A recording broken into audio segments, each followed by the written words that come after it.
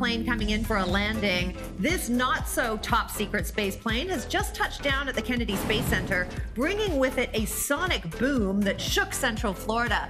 Now, we say top secret because the U.S. Air Force has been pretty tight-lipped about what exactly it does, but here's what we do know. It's 8.8 meters long, nobody's in it. It's called the X-37B, and it's used by the U.S. Air Force to conduct studies in spaceflight risk reduction, orbital experiments, and the development of reusable space vehicles. This was the plane's fourth mission, and it started back in May of 2015, so that 718 days in orbit is a new orbital endurance record for a reusable unoccupied spacecraft. A mouthful of a way to say space plane stayed in space for a very long time.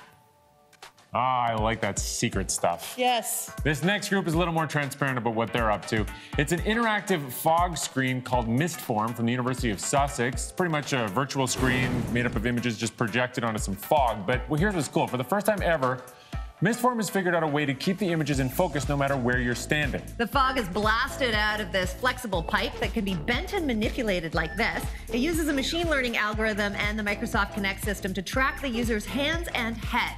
By figuring out the position of the viewer, the system automatically adjusts the angle of the screen, and it uses the same technique to accommodate multiple users as well, bending the screen so that each user has an independent and clear view. All right, move over, Apple, because this next smartwatch has all the right moves. It's called Cito, and it can reposition in any way imaginable. Researchers from Dartmouth College and the University of Waterloo have created this prototype, complete with an LED display and motors that allow for 5 different types of movement. It can slide, hinge, orbit, rotate, or just rise to the occasion. By combining these motions, the watch should be visible to users from any possible angle, even discreetly slide out from underneath your sleeve, James Bond style, or hinge towards your friend to show them what you're looking at. It could even be used to enhance its navigation display by literally pointing you in the right direction.